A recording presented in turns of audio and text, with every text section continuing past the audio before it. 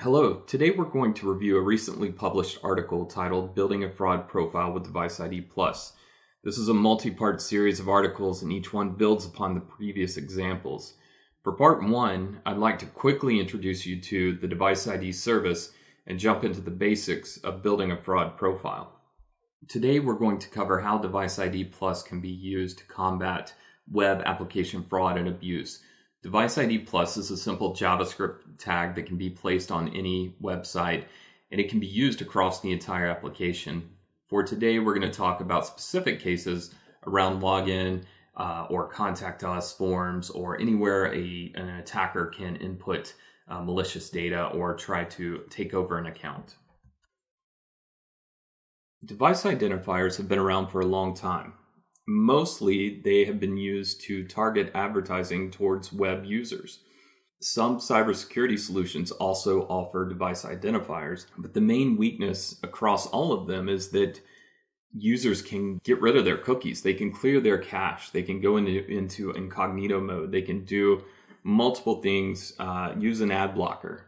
And all of these things represent about 30% of the traffic for those sites. So those device identifiers may be effective in some cases, but there's a massive gap that needs to be filled, and the Device ID Plus service does that. The Device ID Plus service leverages JavaScript to create a unique tamper-proof identifier that can be tracked across the 30% churn that we just talked about. So if a user goes into incognito mode, Device ID will still produce the same identifier. If they clear their cache, same identifier. And it does this through being able to detect what is going on in the browser, what APIs are used. It's all non-PII signal collection. And F5 and Shape have developed this technology over the past 6 or 7 years, and now it's available in the Device ID service for free. The example application that we're going to look at uses reCAPTCHA already. So we're trying to simulate an environment where reCAPTCHA or some other scoring system is being used to prevent unwanted logins and malicious user behavior. As you follow along with part one on how to build a fraud profile with Device ID, you'll get down to the part where it talks about the demo application.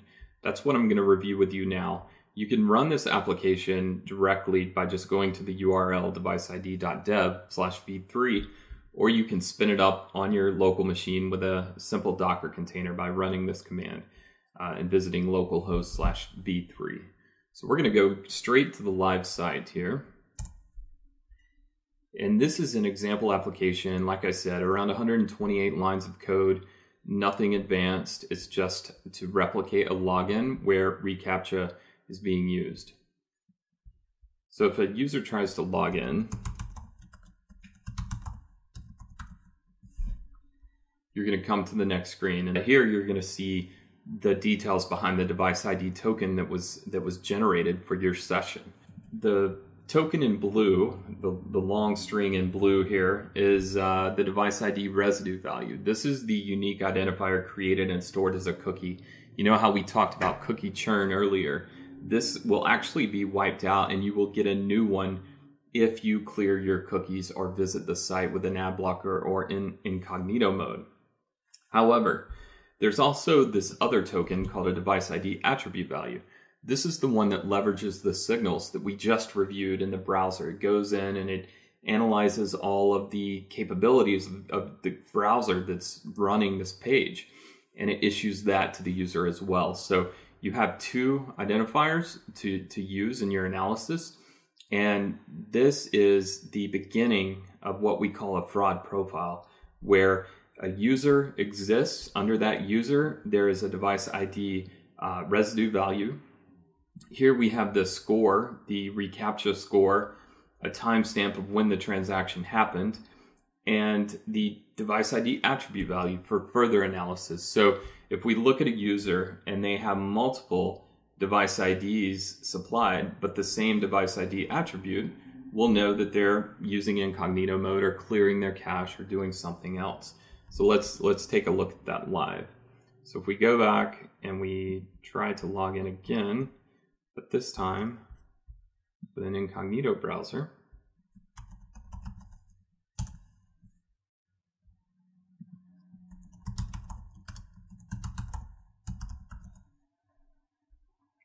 We're going to see that, yes, even though we're using the same Chrome web browser as before, we get a different device ID on this login request. And that's because I'm now in incognito mode, replicating, the clearing of a session. Also, we see that my score is a bit different. I have a 0.3 score. That means that Google thinks I'm a bot or a malicious user of some kind.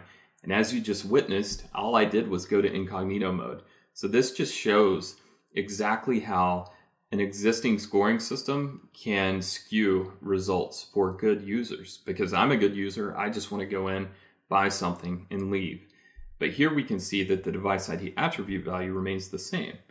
So this gives us a whole new dimension in managing traffic, managing our good users, managing our fraudsters, and being able to come up with a very advanced way to detect good and bad behavior. So now that you have a basic idea of what device ID can do, I recommend that you follow along in the article, go through the demo application, understand what the fraud profile is trying to do. It's pretty simple. Also, you'll get details about how the device identifiers work that are supplied by the device ID service. And next steps are we'll take this data from the demo application and we'll look at it and analyze it and create some nice fraud analytics based on device ID plus.